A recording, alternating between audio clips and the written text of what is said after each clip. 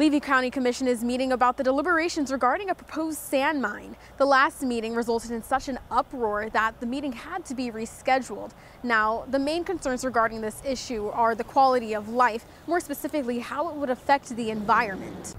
Grassy green hills as far as the eye can see might no longer be a reality from some Levy County residents. The sand mine would take up 1,100 acres on land that is currently zoned for residents and farms. When you kick open a hornet's nest and threaten environmental degradation, destruction of natural heritage and people's health, property, and our watershed, it's time to take action.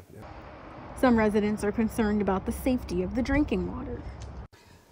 The state has wonderful natural resources, and we need to do everything we can to preserve what we've got left. The citizens we spoke with say they just want the commission to listen.